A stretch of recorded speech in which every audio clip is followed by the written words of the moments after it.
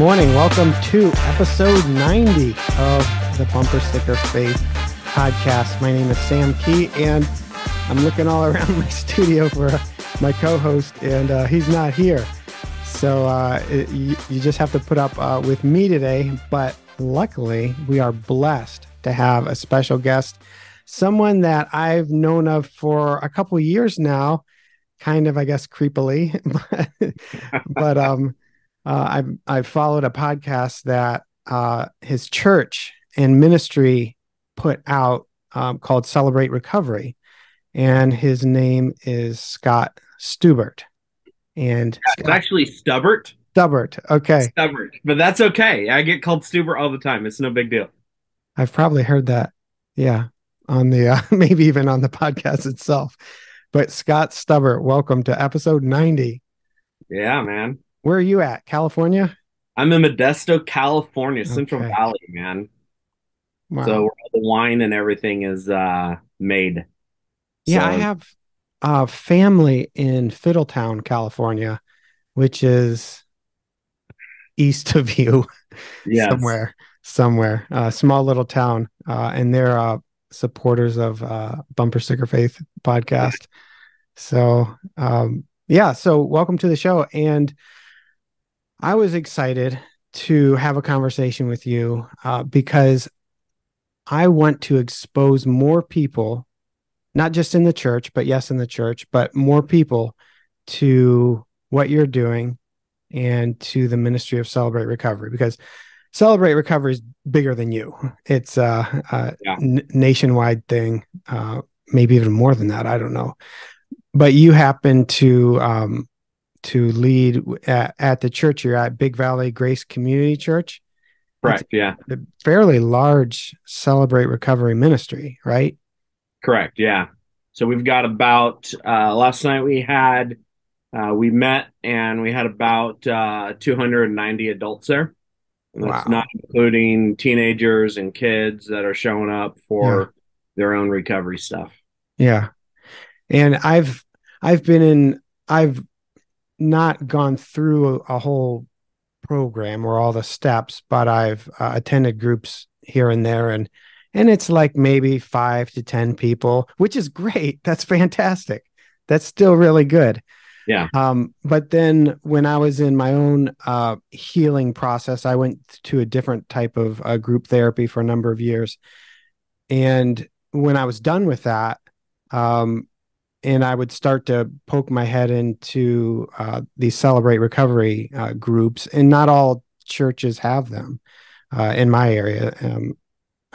That's for sure.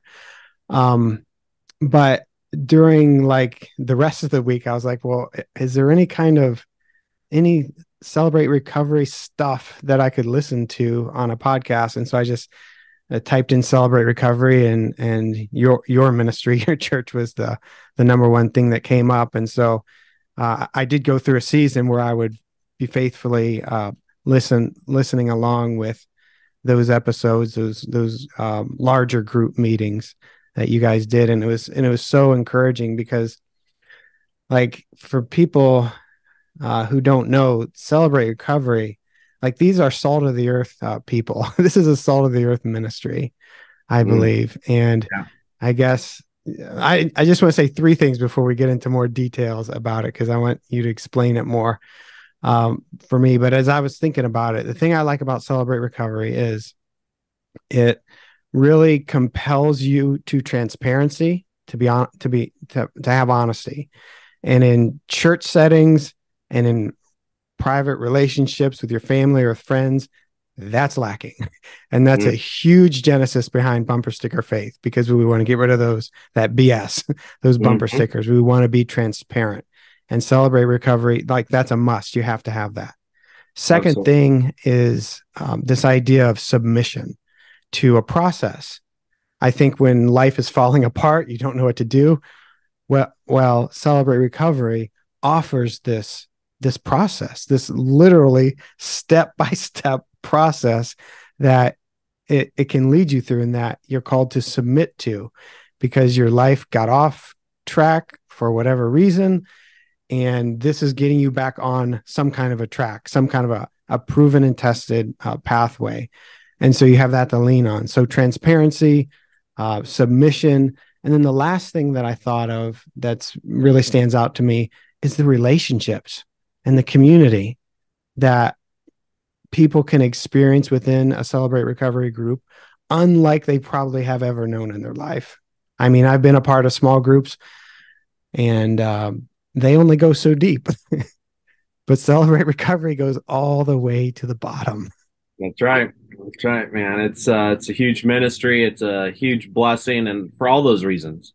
Yeah. I mean, in my opinion, it's the number one discipleship tool in that I've come across in my years of doing ministry. Yeah. It's really, really great. So tell us how did you get involved in Celebrate Recovery? Well, my name is Scott. I'm a grateful believer in Jesus Christ, and I'm in recovery for sex addiction. Mm-hmm. And so I got involved. Really, my story is I started to look at non-porn as porn Mm-hmm. when I was 9 years old. So for me, it was the bra ads in the newspaper that would come in, and that got me going in a direction that was not healthy. It elevated in junior high and high school once again. And I was caught in just this turmoil. And I can get into more of my story a little bit later, but I just was struggling with this addiction that started to get a hold of me in high school. Found multiple times going to like Christian camps trying to confess. And for me, it was here's a Bible verse, go and sin no more. And I did not know how to deal with that. I didn't know what to Mm-hmm. do. I went to a Christian school, went to church. I thought if I just become more religious, more Christian, then Mm-hmm. maybe that'll solve my problem. And for me, that didn't work because it was in head knowledge, not heart knowledge. Mm-hmm. I went off to a Christian college, Liberty University, Mm-hmm. and played the Christian game more and just dove deeper into my addiction and thought maybe if I get married, that'll solve all my problems. So I got married. That didn't solve my problems because my No. problem wasn't sex. My problem was something inside me that I was trying to cope with through pornography. And that was a huge thing. And so then tried to hide it more and more and ended up going into ministry. I was a youth pastor in Alaska for Wow. about 2.5 years. And my addiction ruined all my relationships up there. And so, just because that's what addictions do, Mm-hmm. and got caught up there. And I left and came back to my home church, Big Valley Grace Community Church. That's where my wife and I are from here in Modesto, California. And I had read tons of books because when I got found out, my wife bought me every sex addiction book out there that was in the Christian market, Yep. Every Man's Battle, all that kind of stuff. I've read all the books, I've prayed a lot, and there was a ministry just getting started called Celebrate Recovery. Mm-hmm. And it was like a last ditch effort of let me just get my wife off my back. I'll go to this ministry. And so my wife and I showed up. Um, and that's how I got involved. That's what brought me in the doors was the fact that my life was 100% unmanageable. Mm-hmm. I didn't know what to do. And so I'd lost all hope. I was like misusing scripture, like saying, well, this is just my thorn in the flesh, like Paul Mm-hmm. would say. But Mm-hmm. really it was a sin Mm-hmm. that I was entangled in and Mm-hmm. did not know how to deal with it. A So few that's what things about that. I just want to highlight how the first thing about what you said was you when you were youth especially you tried a lot harder, and like we know that that's called white knuckling it, and that doesn't mm-hmm, work. You mm-hmm, think that if you just try a lot harder, do more, that somehow it'll get better, but it's like you're it's like holding a 1,000 pound weight if you could do that. But after a while, you're going to get tired, and eventually you will drop it. You need to learn. You need to learn a different way rather than just white knuckling it in the old way.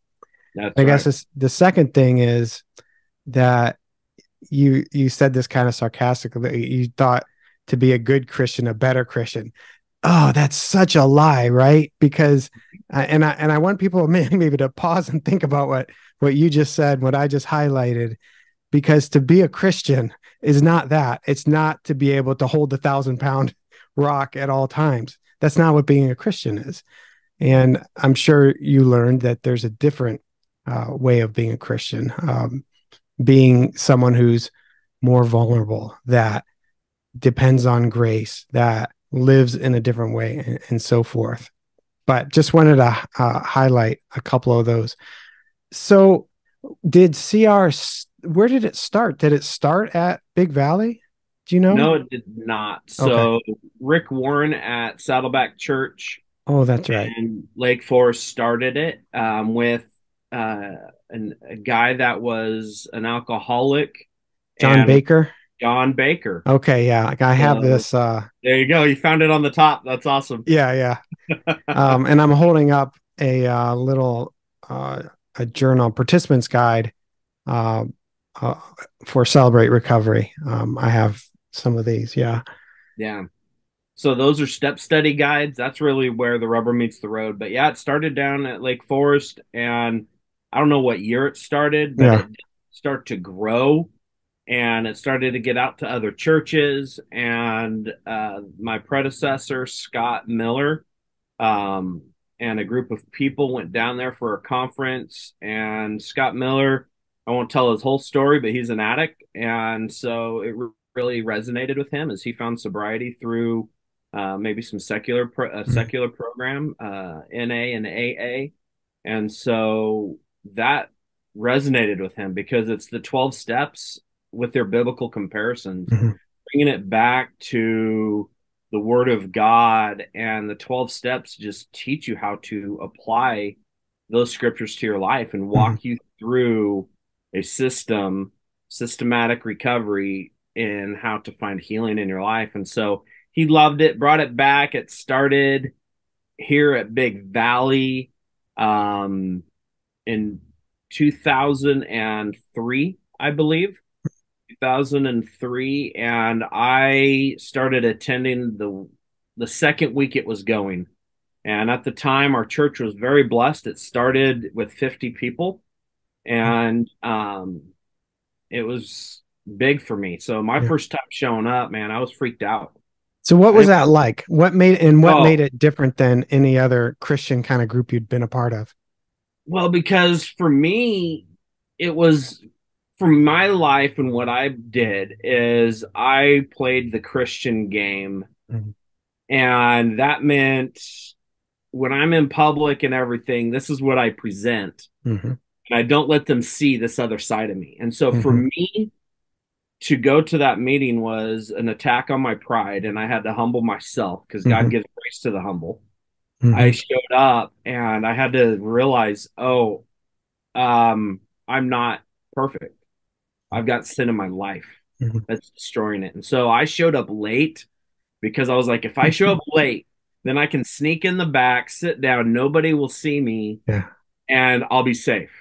So I showed up late, I sit down, and this dude turns around and goes, "Oh, hey Scott, how are you?" And I was like, "Bruh, I know this guy," and that was a bummer for me, but it was actually a really cool thing because got to hang out with that guy a little bit. His name was Greg. We had done ministry previously together in junior high ministry and stuff.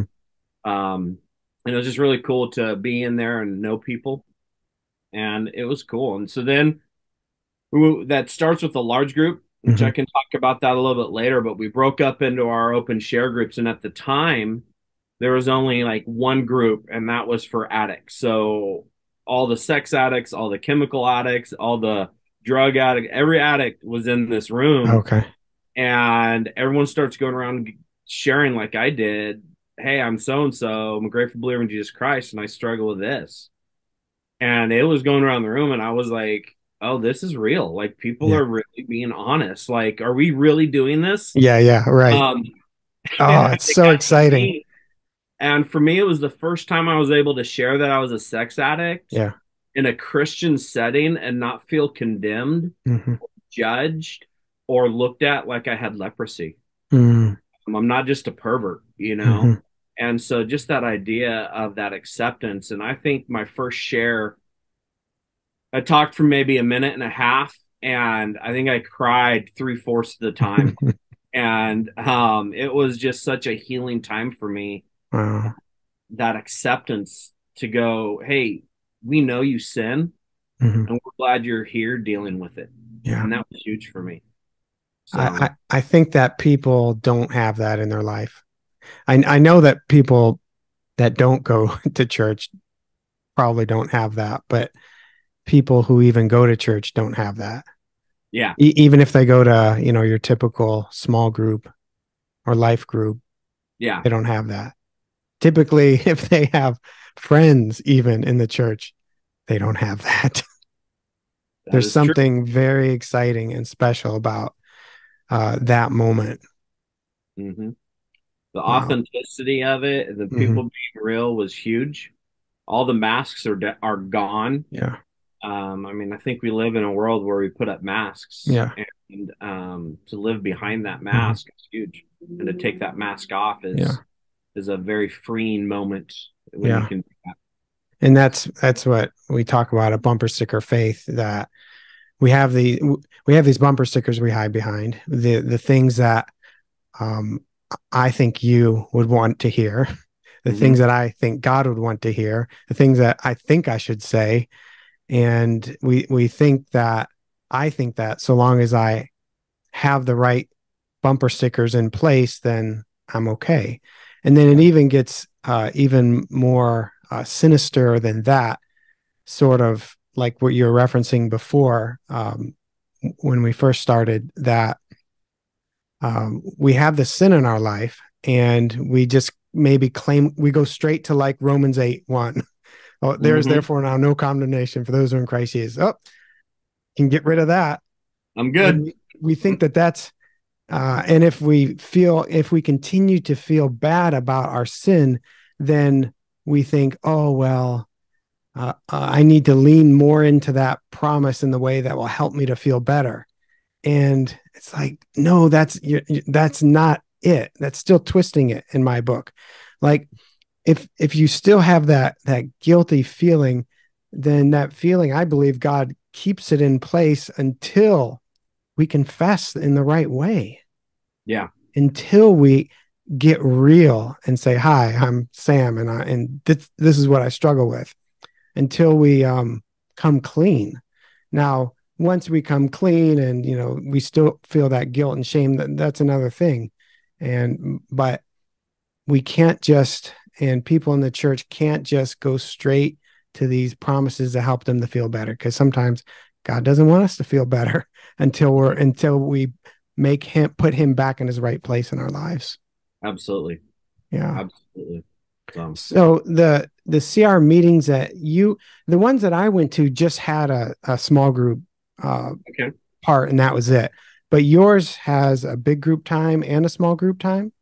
Yeah, so that's called large group and open share group. So we actually start with dinner. So at Wow. 5:30, we usually have a barbecue team that has cooked up either hamburgers, hot dogs, tri-tip chicken. That's what we do out here in California, Hmm. and we serve it up, and people eat. They fellowship. We call it the meeting before the meeting. Hmm. People can come and socialize, build relationships at that time. um, that's a really cool time. Then we start at 6:30 in the main auditorium, where we have worship time. And for me, and I think the Stubbert Recovery Program, what's important during that time is that the worship is celebratory. It's called Celebrate Recovery. And Wow. so it's usually loud Hmm. and exciting music and driven, upbeat, because otherwise people are like, if it's contemplative worship, they start thinking about all the troubles in their Yeah, world. yeah. Instead, we're able to take our eyes off of ourselves, put them on Christ, and praise him for all the things that he's done and that he is doing and who he is. It's really good. That's huge. So that's It's kind of really good. part of our large group time. Then we have either a teaching or a testimony. So last night I taught on step two, which is hope. Hmm. And then next week, we're going to have somebody get up and share their testimony and basically their journey through life and then recovery and Hmm. showing that the 12 steps and the biblical comparisons, how God used those in their life to transform them Hmm. and what they're doing now with it. And it's a really cool time. So that's Hmm. the first hour. The second hour Well, is, let me pause there and yeah, comment that your teaching is fantastic. Like you oh, personally are thank you. great. You're a great teacher. Not all Celebrate Recovery groups will have that, obviously, but there's something about a guy who or a gal who has been broken by life and who has been humbled and is teaching from that place that really connects and resonates. And you don't feel like you have to, put on a show. But that teaching is powerful. Your teaching is powerful, and also the testimonies. Like you said, the next week you usually have like someone giving their personal story for a half hour, Yeah. and those are so encouraging Mm. and special too. And not and people listening to this, and not just the Big Valley testimonies, but anytime you can put yourself around people who are sharing their stories of brokenness and healing and recovery, you hear those and you think, wow, it's not just me. uh, Mm. you feel very, very validated in your own struggles, and that's very important. And then you start to see other people wrestling with God, and that's the part that I like. I get to see people genuinely struggling to make God number one and to work on themselves, and that gives me courage to go on. So those testimonies are fantastic. Okay, so you have the big group. Yeah, let me just pause Yeah, there. First of all, thank you for your encouraging words. That's awesome. It's humbling. yeah. I appreciate that. So definitely, if somebody's listening, you want to find a recovery ministry that's teaching about and from a place of confession about their own life and Hmm. the struggles they've gone through rather than somebody, here's how you should do it. Hmm. And so I just encourage you with that. If you're looking for a Stubbert recovery podcast or whatever on Hmm. that. And you do have So, like you have those ground rules within the small group meetings. I think maybe you're going to get into the small group time, but you yes. have ground rules for sharing too. So I'll let you continue. Oh yeah, no, that's good. So then we have our open share group time. So we break up their gender specific and Yeah. issue specific. And so Okay. women with women, men with men. Um, and the issues, we are blessed with a larger ministry. So we Hmm. have a lot of different groups. We've got chemical addiction, so that's alcohol, and then a different one for drugs. We've got sex addiction. We've got compulsive overeaters. We have dysfunctional families. We have Hmm. codependency. We have codependent living with an addict. So we have anger group, and so Wow. those are some of the groups we have for both men and women. For the women, we have another group for those who have been involved with abuse, Hmm. and so if they've been abused mentally, physically, or sexually, and I would even maybe throw in there biblically, Hmm. um, that there's a group for them. And so they break up into their groups. They all have like groups. Some groups are smaller, 4 or 5. Some of them are larger, where there's like 30 in there. Um, but in those groups, we run those like the Stubbert recovery model shows us through the DNA. And we've got our prayer time at the beginning. And then the most important thing that can be shared in there are 5 group guidelines. And Okay. this is what makes it safe for people to come in and share. If they don't feel safe, they're not going to open up and share. And then you won't provide an environment for people Hmm. to begin that healing Hmm. process. So the And first, these can be applied to any small group. Like absolutely. your small group doesn't have to be a Celebrate Recovery group. So I want people to start making these, applications to their own lives and groups too, because when these things are in place, yeah, more powerful stuff I think can happen and more healing can happen. Absolutely. I even apply these guidelines when I'm starting to fight with my wife. Uh, Yes, I apply these so guidelines to good. create just a boundary for us to work Hmm. with, and that helps us out. So That's the good. first group guideline is this is that you keep your sharing focused on your own thoughts and feelings and you limit that sharing 3 to 5 minutes. Hmm. So we don't want to sit there and talk about our bosses and, well, this is what our spouse did, this is what our children did. We want it about them. And so this situation happened. This is how I responded in Mhm. it and how I chose to work through this or how it's affecting me. So we use I me statements Mhm. a lot. And then the 3 to 5 minutes helps limit it. I've Mhm. been in enough Christian small groups that there's that one person that takes 45 minutes of the hour talking. Yeah. And I just lose my mind. I'm like, what in the world? Yeah. Stop. Yeah. And this helps us do that. And being from the Christian world, that was probably one of the hardest things for me to do because I could BS my way through it, Mhm. right? But I actually had to only share 3 to 5 minutes, and then I had 55 minutes. I listened to Mhm. other people, and I Mhm. got to listen to their experience, their strength, and their hope. Mhm. And that is where the healing begins. And Mhm. it's discipline for me of learning to just shut Mhm. my mouth and listen to other people. And I Yeah. take what I want and I leave the rest. Look for the similarities, not the Yeah. differences. Yeah. When I was in a group, they actually told me and another guy we weren't allowed to talk anymore until actually with this other guy. So let me share his story. Yeah, exactly. But they said unless you can make a personal application to your own life, you're not allowed to talk, which is good. Mm-hmm. Um, but yeah, it forces you to actually listen. The other thing I wanted to say about that was um, what was the other thing? I don't. It'll probably come back to me. But All right. So the second guideline is that there's no crosstalk. Crosstalk is when two individuals engage in a conversation excluding all others. mm, So the way we put it in our groups is don't be rude. hmm Be respectful of other people. Don't whisper, talk to the person next to you. If you do that, the person that's sharing may think that you're talking about them, you're giggling about them, and it's mm, not going to make it safe for them. So we put our phones away. We don't get on our phones. We don't do any of that stuff, and that helps it stay there. The yeah, third one is that we're not there to fix anybody. There's no fixing.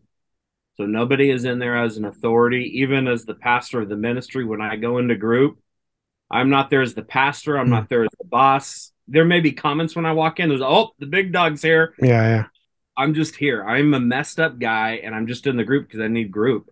yeah, And we don't fix, and that's really hard. I really like that. There's a lot of people that will, when it becomes difficult, is when somebody's sharing something that may be theologically incorrect hmm or out there. hmm As Christians, we want to fix it. We want to get in hmm that debate. We want to deal with that. And the way that we phrase it here at Big Valley is we just want the same Holy Spirit that lives in me is the same Holy Spirit that lives within them. And we're going to let the Holy Spirit do his job. hmm We're going to let him deal with it. Now, if something does need to be said, the facilitators can talk to that individual afterwards. hmm And that's kind of how we deal with it at Big Valley. And so that's important for us. Because you probably, I mean, once you open up that can of allowing individual members to jump on theological doctrinal beliefs right then and there, then it's just going to start happening all the time. And then it's so easy to get off your own issues. Yep, Yeah. absolutely. It hijacks the meeting. Yeah. And you're projecting your problems maybe on someone else. Yep. Yeah. And for me, I also struggle with compulsive overeating. And so for me, how that's played out in my life is when people try to fix me. So I'm a compulsive overeater. So their solution is trying to give me diets. Well, have you tried this diet? You obviously don't understand healthy food. So let me explain it to you. And all I Yeah. want to do is punch them in the face. Yeah. No, it's not about that I don't know how to eat. The fact is that I'm trying to cope with hurt and pain hmm by eating. I can binge eat a salad, hmm even with no dressing. I mean, I hmm can binge eat that stuff Yeah. Yeah. and be healthy, but I'm still trying to cope for something inside me that's going crazy. Yep. So it's just a different thing. So we try not to do the fixing. The fourth one is this is anonymity and confidentiality is a basic requirement of the group. So what who we see here, what we share here stays here. And unless they're going to hurt themselves or somebody else, Hmm. then we need to report those things. So Yeah. that's huge. People need to know that when they go there, they're going to be safe. Yeah.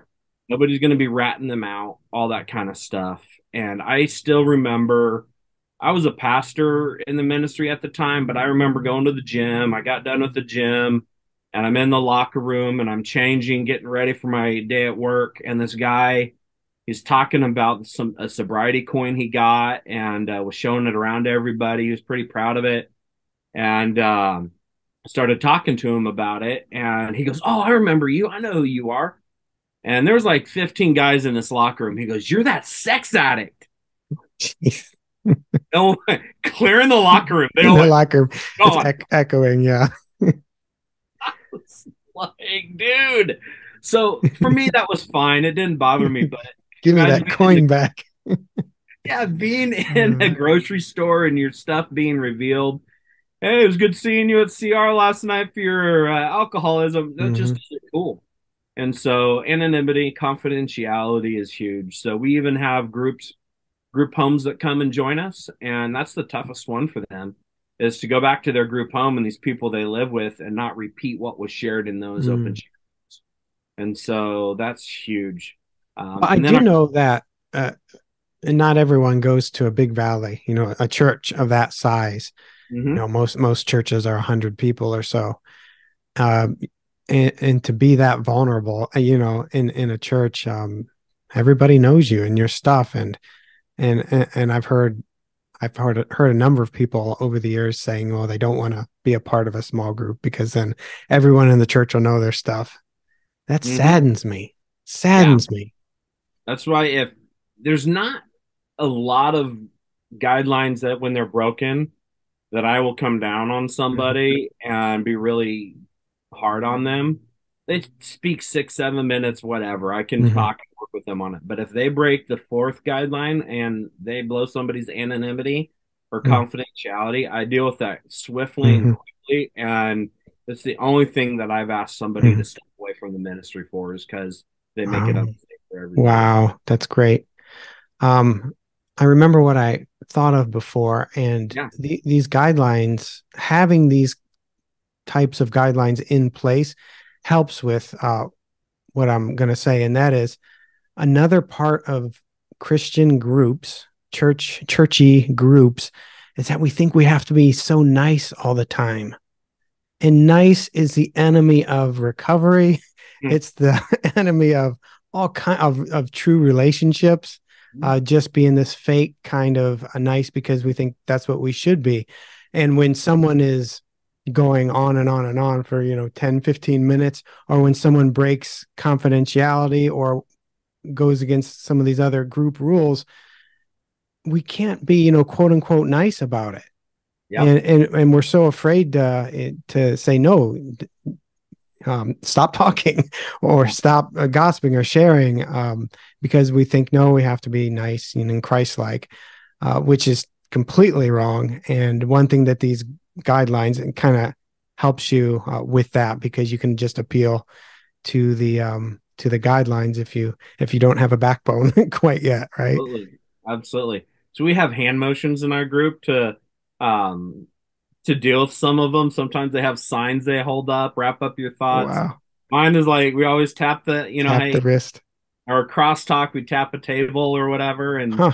we just have different, hand signals or whatever, and we go through that. But so, Those hand signals work at home too. oh man, I hope probably not. She'd give you a Hey, different hey, you're signal. talking too long. No, I think I'd get in trouble with that one with my Yeah. wife. Yeah. Yeah. So, and then our fifth guideline is this that it's a Christ-centered recovery group, so Mhm. know about language. And when you are sharing, don't be descriptive about your use. Don't Okay. describe and get too graphic about those things because um, that can damage more people in the room. And Yeah. so I mean, that's huge. I mean, that goes back to scripture about what comes out of our mouth really should be edifying to Hmm.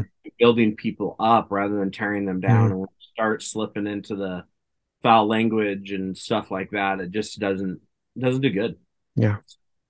and isn't and keeps us stuck where we're at and not heal. And we need that healing process. So we have those 5 guidelines. That's what makes it safe for the groups. And so after we go over the guidelines for Oh, so open so you go over those each session, each night. every session, Wow, every that's great. session we go over it. So hopefully the guys, if they've been coming a while, or gals, that they'll know those by heart and they'll Hmm. know them. So we go over them every single week Hmm. before any group starts. We Hmm. do that. And then after we go over those guidelines, we give them a focus question. And that's kind of to guide our night. So here's for the next 45 minutes or whatever, this is our question. So we're going to answer it. And so, like last night, our lesson was on hope. So the Okay. question was, I think there was 2 questions with it. It was, what do you believe about God? And what in your life are you ready to change? Hmm. And those were the 2 questions. And then we ask that. Usually the facilitator shares, and then they go around the group and they answer that question according to that in their 3 to 5 minutes. And then at the end, we close with a serenity prayer or the Lord's Prayer. Hmm. Um, and that hour is done. Hmm. So there's a lot that happens, but Yeah, it's there a is. great evening. Wow. Yeah, I'd love to. We don't have time, but dig more into that. In the time that we do have left, though, do you model yours on the 12 steps or the 8 steps that the 8 biblical principles. yeah, So we go by the 12 steps. yeah, That's how it was written originally. And yeah. I know the last couple of years there's been a shift back to the 8 principles. But I think the 8 principles encompass the 12 steps. Hmm. So, but for us, really, we go by the 12 steps. Yeah. And there's some of that's purposeful. Hmm. We have a lot of people that go to secular recovery as well. Hmm. Just a great place to go and share Hmm. and bring light into a dark world, Hmm. bring a higher power of Jesus Christ into a secular area. And so it allows there to be openness and commonality between us and maybe AA Hmm. or NA, or we have quite a few people that go to SA, Hmm. which is Sex Addiction Anonymous. And so it just allows that to be a better crossover and for us to reach the secular world better. Yeah, well, originally, whenever these were written, they were written by a minister, and Mm-hmm. he consulted Carl Jung Mm-hmm. when they wrote the 12 steps. So I mean, they're rich. They're very rich, and Yeah. they're good. And I want to maybe start with just a couple. We won't get through all of them, but if Okay. you could, if we could talk about a couple of these steps where the process begins, and then before we do that, though, just again want to encourage people that these Celebrate Recovery groups are everywhere, and chances are there's a church around you that has one. And so all this that we're talking about is available. Types of it are available to people right now. So the 12 steps, where do they begin? Oh man. Um, that is a great question. It starts with step 1, which Mhm. is stepping out of denial. Yeah. And do you want me to read those? Because I'm Well, the I have it open here. awesome. We admitted that we were powerless over our addictions and compulsive behaviors, and that our lives had become unmanageable. And then the scripture that this journal provides is from Romans 7:18, which Right. says, I know that nothing good lives in me, that is, in my sinful nature. For I have the desire to do what is good, but I cannot carry it out. Absolutely. So the first thing is humbling ourselves. Mhm. This is why I truly believe this is the number one discipleship tool is really these steps. Because it Yes. takes you to a place that you realize, hey, I'm a sinner. I'm not in control of my life. As much as I try to control everything around me, I can't control anything. And it's humbling yourself before God, before others, and looking at this, admitting that you're powerless over it, and taking you back to realize that there's a separation between you and God. Mm. And which is really where step two comes in, which is we came to believe that a power greater than ourselves could restore us to sanity. Mm. And that's Philippians 2:13 that kind of goes with that. For it is God who works in you to will and to act according to his good purpose. And just that idea of realizing I'm not God. Sometimes I find that in the Christian world, people like to play the Holy Spirit. Mm.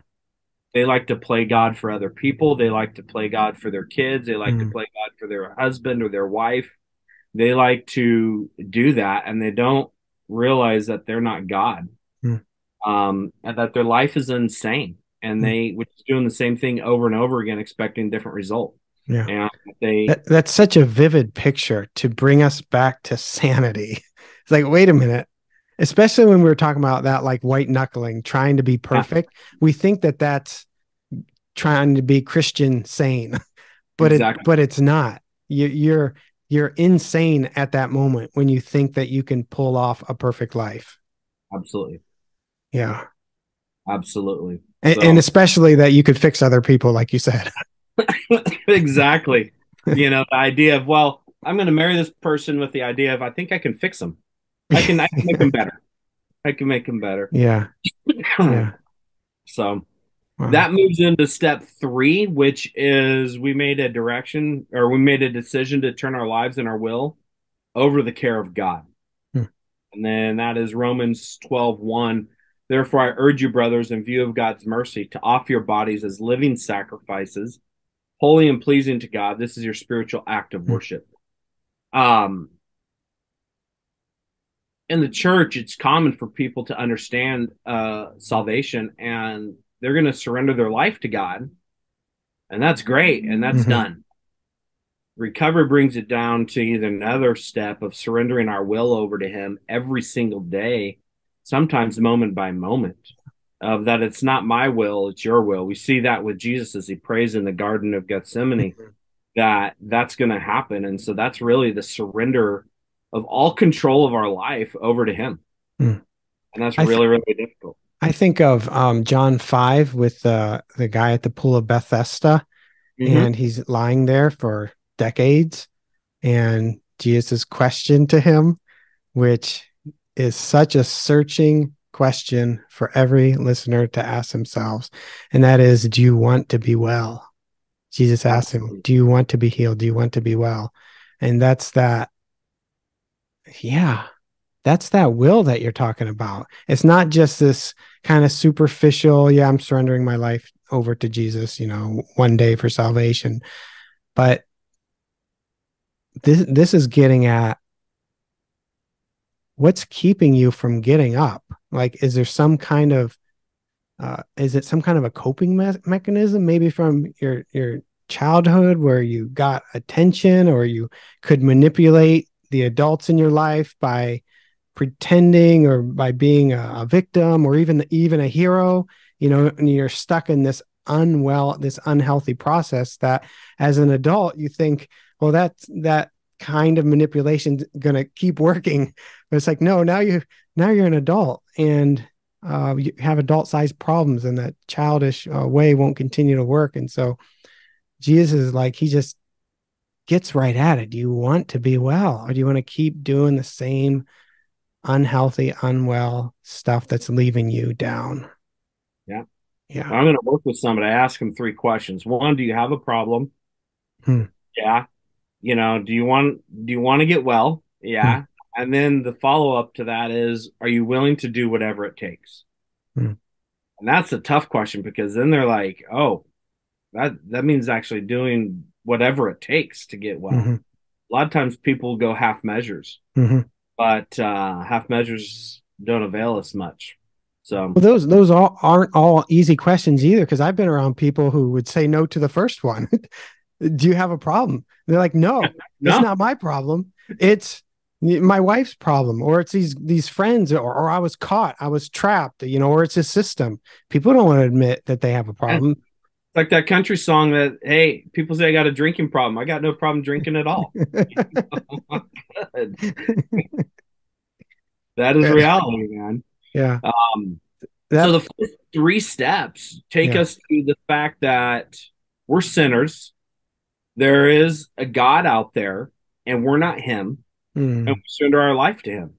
mhm, Now, once that happens, that sounds like salvation to me. That sounds like evangelism. That sounds very much the important part of what churches like to do. mhm. Step four takes us to this point of that we make a searching and fearless moral inventory of ourselves. This is something that we don't do in the church. I'm Hmm, sorry, we don't do this. we We don't don't. comprehend it.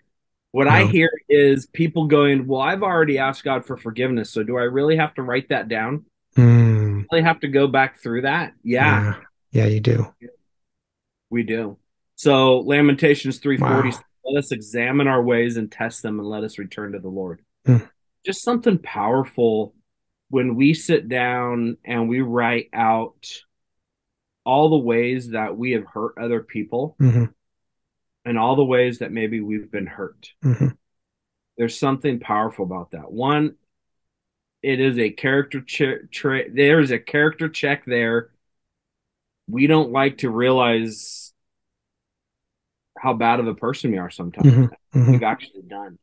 But when we're able to see that list, man, it gives us a better understanding of the grace we've received mhm, and allows us to have grace for other people. mhm.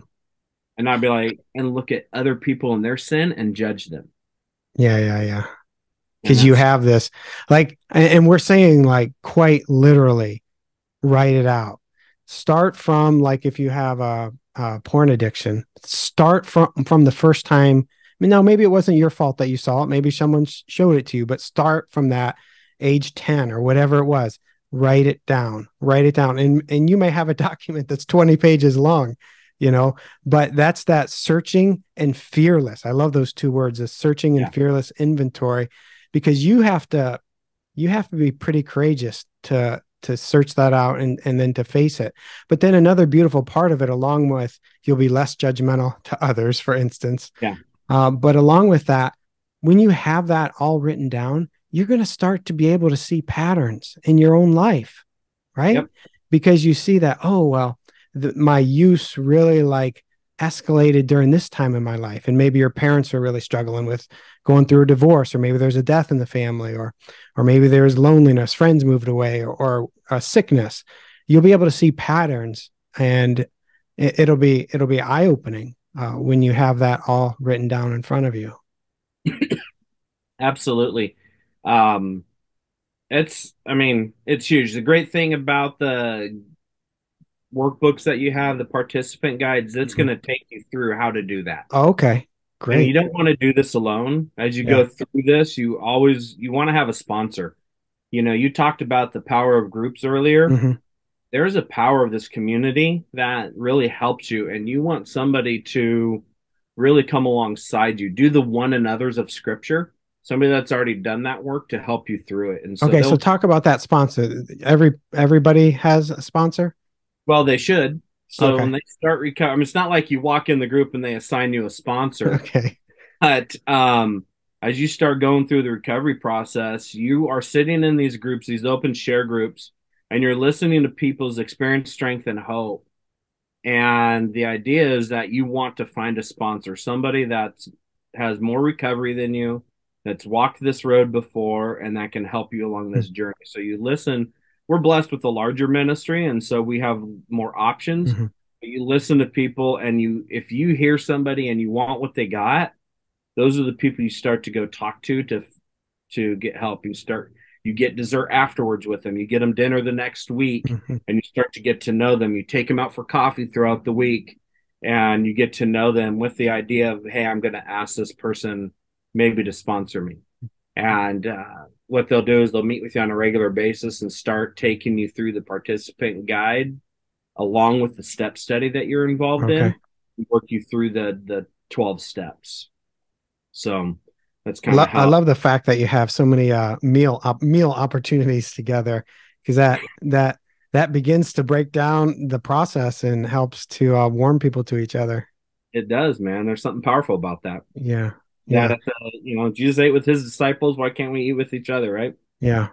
So then that goes to number 5. We Yep. admitted to God, ourselves, and another human being the exact nature of our wrongs. And the verse is James 5:16.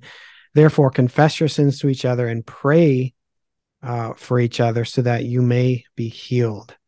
So it kind of sounds like you're taking that stuff that you did in number 4, that searching and fearless moral inventory, and you bring it to another person.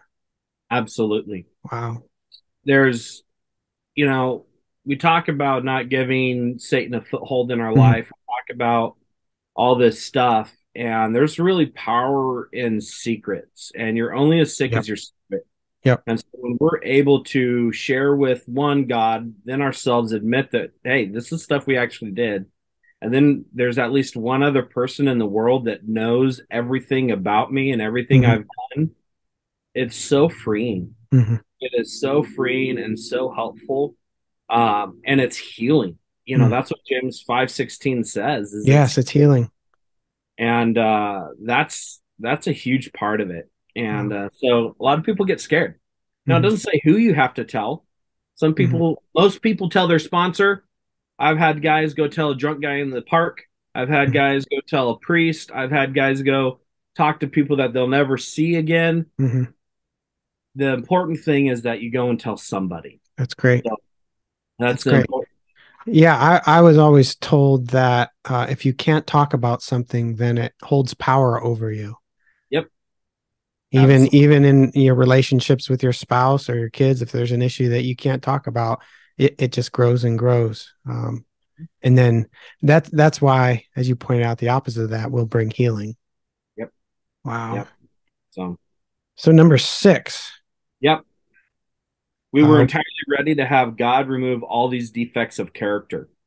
mm, And James 4:10, humble yourselves before the Lord and he will lift you up. So mm, step 6 is about what you saw as seeing those patterns.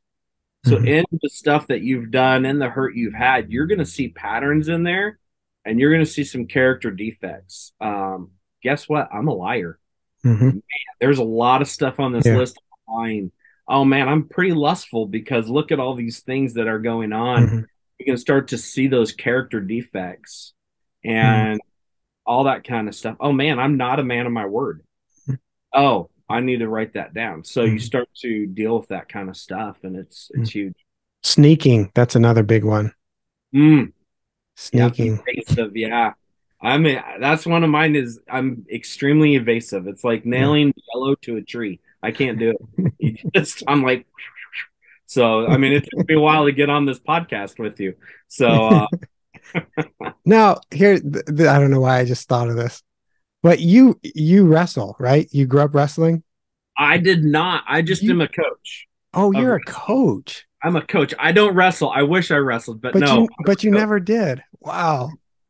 I got bamboozled into it and Yeah. I enjoy it. And so I bring people that actually know what they're doing into it and I just kind of oversee it and manage it. And But you've been pretty successful as a coach, right? yeah, my team has done very well. Wow. So they've done really, really well. I thought So of that because I grew up wrestled from when I was a kid up through college. And I remember this guy, this is not a smiling moment, but I smiled just because it's my coping mechanism. But I was a pastor and I'm not anymore. But this angry guy in my church, he was just frustrated about the way I was behaving and things I was saying at this meeting I was having. And he finally blurted out, he's like, "You wrestlers are all the same. You're always trying to get out of it." And I was oh like, man. my first response was, "This guy's an idiot. You know, Yeah. how can you?" But that, 20 years later or whatever, it still haunts me. And I still, okay, is that a pattern? Maybe it's not true with wrestlers, but it is a good kind of analogy. Am I always trying to sneak or get out of things, be evasive? You didn't You go know, blast double them or anything? I wanted to big time. Of but course. then I wouldn't be a pastor for another reason. Exactly, right? uh, So step so 7 yeah. is the one we're on is we humbly ask him to remove all our shortcomings. Mm, 1 John 1:9, one of my favorite passages of scripture. mm, If we confess our sins, he is faithful and will forgive us our sins and purify us from all unrighteousness. So we see those character defects, and now we're going to pray and ask God to remove them. We're going to ask him to take those things away, and I love the fact that it says we mhm. humbly come to him, and that's huge. So, we've And done the fact that we've got sin in our life, and we're asking God to remove them, and there's patterns, and we're asking God to continue to remove these things. yeah. And then number 8 says, oh, this is where the rubber really meets the road as well. Each of these are they flow well to each other, but they're completely different. And they are completely like exactly what every person needs to be sane and healthy. But number 8 says, we made a list of all persons we had harmed and became willing to make amends to them all. And the scriptures, Luke 6:31, do to others as you would have them do to you. Yeah, So what does definitely. that look like? Ooh, that's huge. Well, Yeah. I believe part of the amends process is forgiving within our own heart first. Mm-hmm. Um, It's dealing with the resentments we have. Resentment is our number one offender. And so we've got to deal with that, and we have to forgive those who have hurt us. So we go back to that inventory list. Mm-hmm. We see that all those people that have hurt us, Mm-hmm. we work on forgiving them. Scripture Yeah. tells us and commands us that we need to forgive. Mm-hmm. Really, I don't see a process in Scripture where it shows us how to forgive. Yeah. Just forgive them. Well, what in the world does that mean? Mm-hmm. It's removing that emotion from the memory. When you see that person that you're angry at or that did something to you, you see them in the grocery store, that it doesn't put a Mm-hmm. quickening in your spirit. Mm-hmm. It's there's this grace there, there's this forgiveness there. I Um, like that too because our sin because you went to the place where you start with that inventory that we could call it that sin list, right? And in a way, uh, our sins, I've said this before on the podcast, but your sins are symptoms. I mean, there are a whole bunch of other things, but one thing that they are their symptoms too. And they're showing you that, hey, something's not right here. Follow up with it. So like if you're caught in that sin, that behavior, in a sense, what you just said was you tied it to a hurt probably that someone did to you, and where you need to go and forgive them then. But chances are those sin hot spots are kind of revolving around some pain, maybe some wound from somebody else, and that in a sense that's a blessing if you can find that, and then the forgiveness as well. I don't Does that make sense? Absolutely, it makes Yeah. sense. It's not, I think it says being willing to make amends Yeah. is step 8, and that's huge. And so that willingness comes from really forgiving them, and now I'm Mm. willing to have at least a conversation with them. Yeah. Uh, and I think that is the key to this, finding true freedom from everything, It is that. continues to break the power when you talk to those people. And that And goes to number 9, right? it does, but I want to talk real quick a little Yeah. bit more about forgiveness, is the fact that it's not as easy as just, okay, I forgive you. Mm.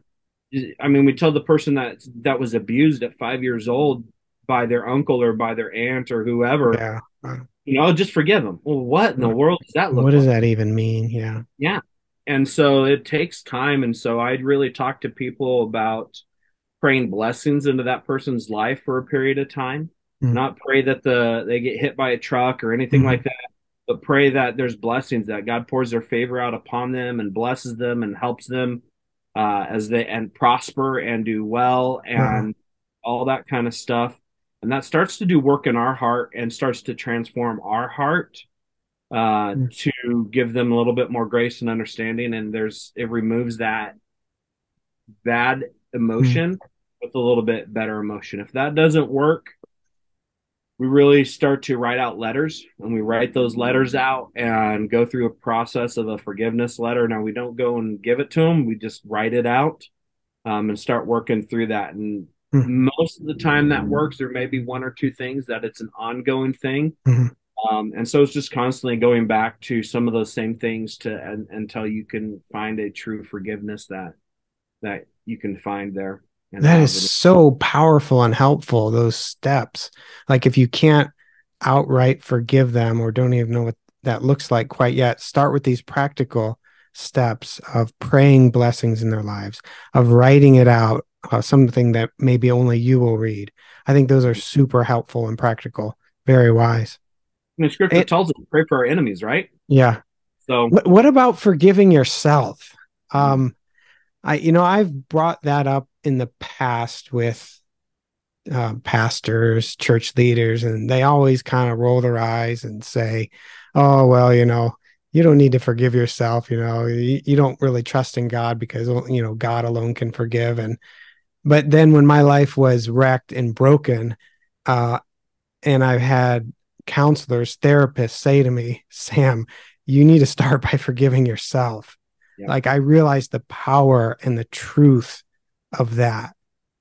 Hmm. And I'm sure in your groups too. What about Oh, yeah. forgiving yourself?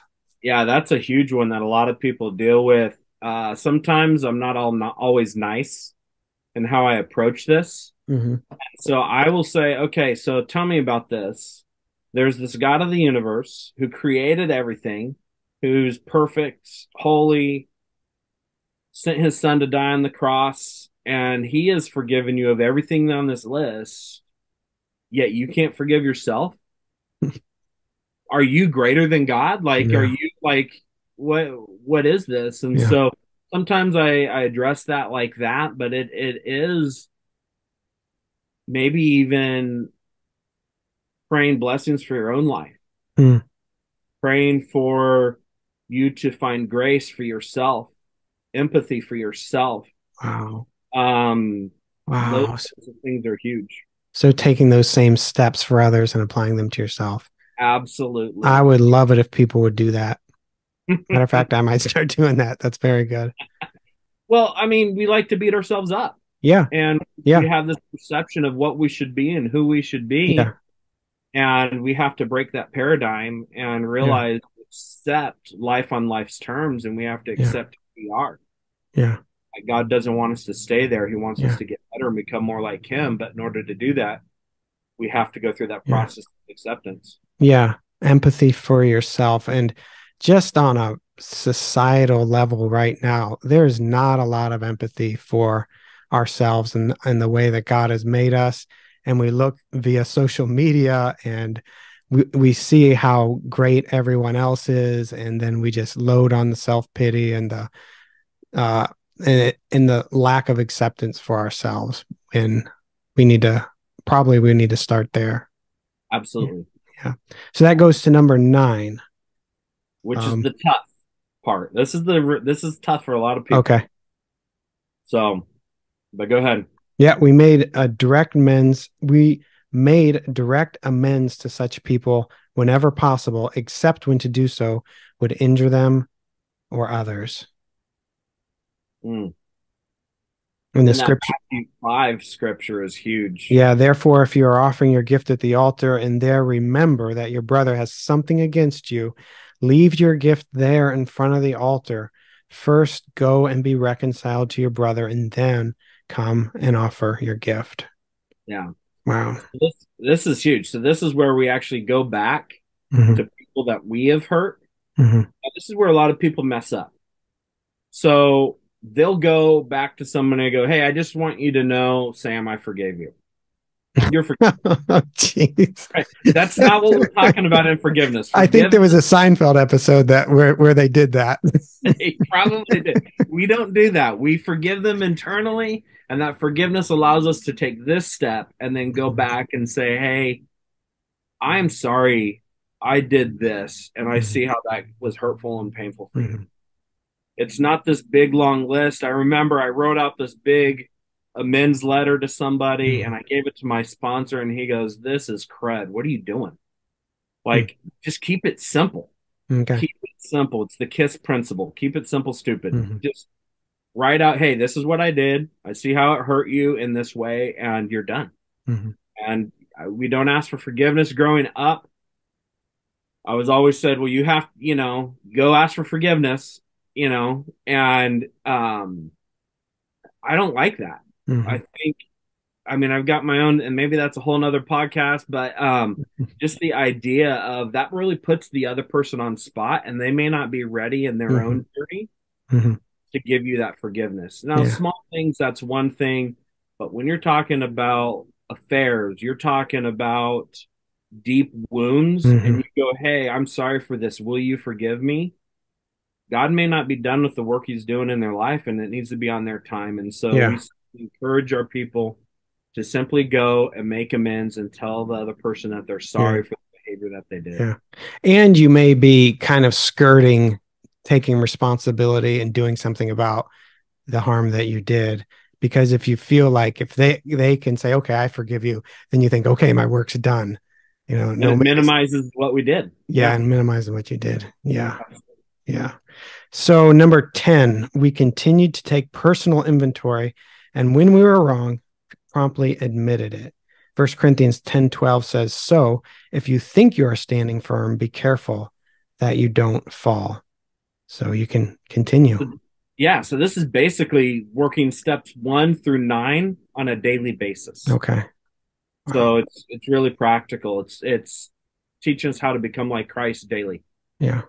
And then number 11, um, we sought through prayer and meditation to improve our conscious contact with God, praying only for knowledge of his will for us and the power to carry that out. Colossians 3:16 says, let the word of Christ dwell in you richly. And I'll just round it out. Number 12, having had a spiritual experience as a result of these steps, we try to carry this message to others and to practice these principles in all our affairs. And then Galatians 6:1 says, brothers, if someone is caught in sin, you who are spiritual should restore him gently, but watch yourself, or you also may be tempted. Yeah. Well, step 11 is teaching us how to build our relationship with Christ on a regular basis. Mm-hmm. What we do in step 12 is giving back. It's helping others. Yeah. And Sounds like so evangelism too. exactly when I look at the 12 steps, I go, man, this is the best discipleship tool. If everybody Yeah. in our church did these 12 steps, Yeah. man, it would be amazing. Yeah. And so that's what I do. I teach my wrestlers these things when I go through Wow. the Really? season. I'm blessed to coach at a Christian school, Yeah. and so I'm able to go in there and I do a devotional once a week, Huh. and I take them through these 12 steps throughout the year. You know how much they Wow. have to stand them. You know, they just got done wrestling for 2 hours, and then they're gonna try and catch air and think about this is tough. But That is such a, I love, that's such a beautiful picture to me because I can put myself there. I know what wrestling is like. And then to have older guys in my life pouring in this kind of discipleship model and truth model. I mean, I am so excited about the future of those young men. yeah, definitely. So because unfortunately they're dealing. I The reason why I started doing that is really because when I was in high school, Hmm. I wish there was a safe place for me to go talk. I wish Yeah. people were talking to me like that. Yeah. So now when I coach, Yeah. whether it be football or wrestling, I really try to be a place that is speaking those type of things Yeah. and into their life. And it's the exact opposite of ego. I mean, the whole 12 steps is the exact opposite of what culture has us to do and how it posture us. It's complete opposite. It's embracing, accepting yourself. It's trusting in God, knowing you're limited, and yeah, it's exact opposite. What a gift to give them. Yeah. All So right, we're gonna wrap it up, but it was such a joy talking with you. I think this is really going to be helpful. It's been helpful for me. I know it's going to be helpful for other people too. Any other thoughts that you have or wanted to mention?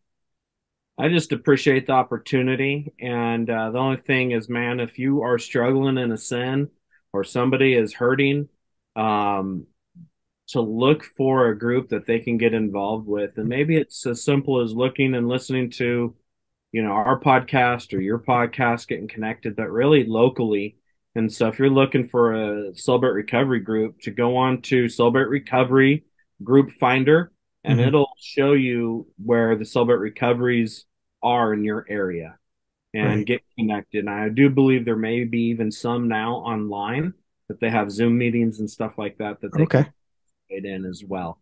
And Yeah. so what we talked about today was the large group, which is the teaching through things, but there's Hmm. actually a deeper step, which you have in your possession is those 4 participant guides. Okay. They're not meant to go through it alone, but getting a group of if you're a guy with guys, with ladies, and going through that together and working through that. Now it's about a year commitment, but it is worth it. I mean, do you want to get well?